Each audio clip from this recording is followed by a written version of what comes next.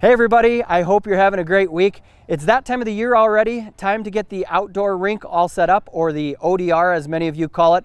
And this year, which is the 5th year we've done the hockey rink, we're going to do 4-foot tall boards around the majority of it.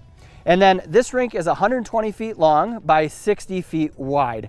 Now, if you have any questions about the process or the boards we use or just the setup in general, please comment below. All right, let's go ahead and check it out. The first step was to locate the metal posts I have pounded in flush with the ground so I don't have to remeasure the rink dimensions each year. I did one last mowing for the season and then got to work on preparing for the boards. Now, in case this is your first year setting up boards, I thought I'd show the basic steps of measuring out for the rink. I like to put a big stake in the starting corner and then measure out the length for the rink. In our case, it's 120 feet in length. Next, I'll measure for the width, which is 60 feet, and once that's done, you'll want to set stakes in each corner and then measure the diagonals and adjust until your giant rectangle is square. Use the old Pythagorean's theorem to calculate what the diagonal measurement should be. To keep our boards nice and straight, I staked out each corner. I'll run string between each of the stakes and then use some spray paint to draw the line. So all I'm doing here is tying the string to the post and pulling it tight. Keep it pretty low to the ground without hitting it so that you can easily trace the line with the fluorescent marking paint. Then it's just a matter of marking the line so you'll be able to line up the boards nice and straight. Marking paint has an inverted spray tip designed to spray upside down. And make sure to use a bright color so you can see it easily throughout the setup process.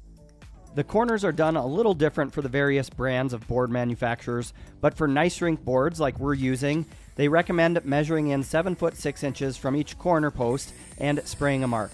This will be the start and end point for each board when you assemble the corners. This is done at all 4 corners and accommodates for a total of 3 boards to form each corner. Here's a look at the finished painted lines and corner hash marks, which will help get the board set up properly. It's ODR season, baby! Yeah, buddy. All right, so here's a look at the basic parts of our board setup. So here are the 4-foot tall Tallboys boards. These are 18-inch tall boards. These are black support brackets. And these are rear supports and feet for the 4-foot tall boards. My hockey buddies, Braden, Chase, and Christian stopped over to help put the boards up, and we started with the Tallboys boards at the far corner. Now, when installing the boards, you want to install them in a clockwise direction so that the next board always fits over the pegs of the board you just installed. The tall boards have a lot of surface area with those feet that actually touches the ground, which helps stabilize them, but you may need to shim under a board here and there if you have bumps or high spots along your terrain where the boards are going to be going. And here's a quick demonstration on how these boards go together in case you're interested. We'll slide this into place, just like so. Slide this into place, and if you need to, you can hit it a couple times. And then we can put on the feet. Just slide in just like this. Make sure that that rounded side is facing up.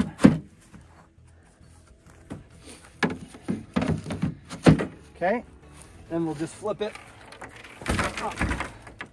The boys got more of the panels assembled, and then we started securing them with the black brackets to hold them in place and keep things from shifting while each of the boards is installed. I moved down the line and put a stake in each black bracket, and then we double checked that the boards were lined up over the spray painted line so they were nice and straight. I'll come back and put stakes in each of the rear white supports in a later step. Christian loaded up a trailer with more of the Tallboys boards and started laying them out on the far side, while Braden and Chase continued to assemble that first side of the rink. You can order the black brackets with or without plastic spikes, and the spikes do work well if you have decent soil and get them in before the ground freezes, but I have a ton of clay and rocks in the soil at our house, which makes it harder to get those spikes in. So I decided to use a Sawzall to take off all the spikes, which just makes it easier for my situation. The other big benefit is they're easy to put in the ground if it's already frozen, because you just hammer in a metal spike and it's secured. We'll commonly get 60 to 70 mile per hour wind gusts as storms and fronts move in and out of the Rocky Mountain foothills, and so we have to use all the stake holes provided to keep those boards secured. For our sized rink, we needed a lot of stakes, so I decided to get a rebar cutter, which makes cutting rebar super easy, and it's one of the best tool investments I've made. Now, once your rink is filled with water to cover the white feet, the boards will be rock solid. So if you plan to fill quickly after putting up the boards, then you'll likely be able to get by with far fewer stakes. My wife Britt and son Jack delivered more brackets to the guys as they continued installing more boards. We reached the first corner and started to form the curve. As you can see, the boards are able to pivot on those pegs, so you can start the curve at the 7'6" mark and then end at the other 7'6" mark on the other side. There we go. Oh, then that works perfect here. Okay. Awesome. Money. Our 13-year-old lab named Helena gave us a thumbs up that the corner looked good, so we started on that next side. Once you get the hang of things, the boards will keep going up faster, so we were able to tackle this end pretty quickly. We did have a couple high spots here and there, so we used a scrap 1x4 board and some clay from the high spot to shim under one side of the board. The next corner went together quickly, and then it was time to cut a transition board to transition from the 48-inch Tallboy boards to the 18-inch tall boards. All you need to do is follow the cut line on the back side of the board with a circular saw to get the perfect cut. The transition board will then connect to the pegs just like all the other boards.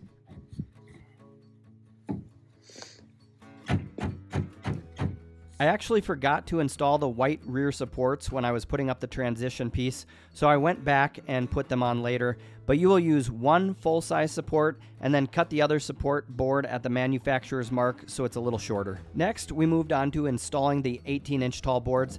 These short boards go together a little faster than the tall boards since there are fewer parts to them.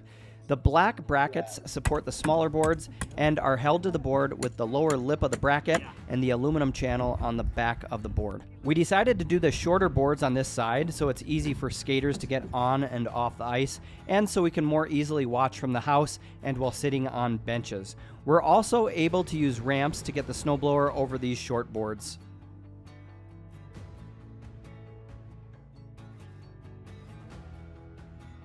After the short board section, we transitioned back to those taller boards, and the boards aren't made for checking, but they are great for holding the puck in while shooting, which is the reason we really like the taller boards. Plus, they make the rink look cool and give it a more professional look. And we've attached a few signs with logos to them as well. And here's the last side going up. It was a beautiful day without much wind, which definitely helps out when installing the taller boards, since they catch a lot more wind than those shorter 18-inch tall boards. The guys found the yellow bumpers that cap the top of the boards and help hold the liner in place. They look similar to pool noodles, but they're a much more heavy-duty version of them that grips tight to the top of the boards. The last corner went up, and it was time to connect the final board to the first section, and this can sometimes take a bit of finagling to get those pegs lined up, and you may need to have a couple people pulling the boards together to get everything just perfect. But once you get it, give the board a few taps with your rubber mallet to set it in place, and your rink is enclosed, which is a pretty darn good feeling. Holy smokes, boys. Boom. There we go. There we go. Good work, boys. Wow. Heck yeah. Christian started putting the yellow bumper caps in place for the time being, just so they're out at the rink and ready for when the liner does go in when the weather gets cold enough. The bumpers have a snug fit over the top of the boards and give it a professional look.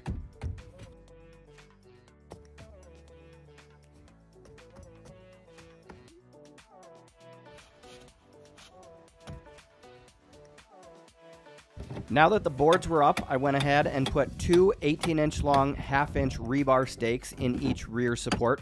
The boards were put up in early October, and so the stakes keep them from blowing over for those few months before it gets filled.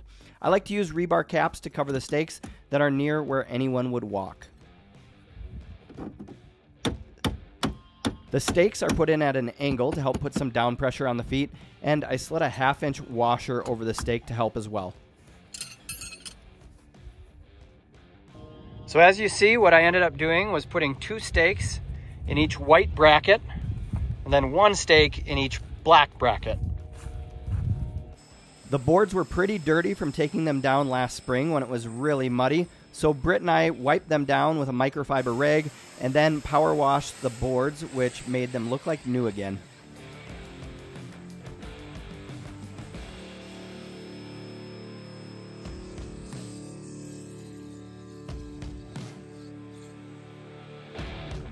Putting the boards up on a warm, sunshiny day definitely has its benefits, and it was great to have the boards up and in top-notch shape before the snow starts flying.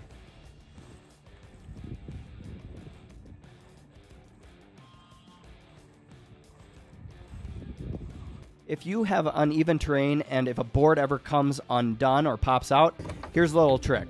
I've found that a couple straps will work great for pulling it back together. Shim the low board as needed, and then use a strap on top and bottom to slowly pull those boards back together. Line up the pegs, and then use a mallet to tap it back together.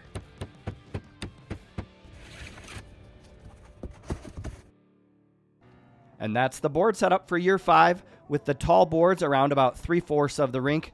It'll be a little experiment to see how the snow drifts into the boards and how they affect snow removal, but I think the additional Tallboys boards will be a great upgrade. I will be doing an overall video of the year 5 rink build from start to finish that will come out early next year, but I'm also going into more detail about how we do our netting and then the process of doing under ice lighting. So stay tuned for those videos if you want to check out the process. All right, thanks so much for tuning in. I hope you enjoyed checking out how these boards were put up. If you have any questions about the process, leave them in the comments below, and have a great day.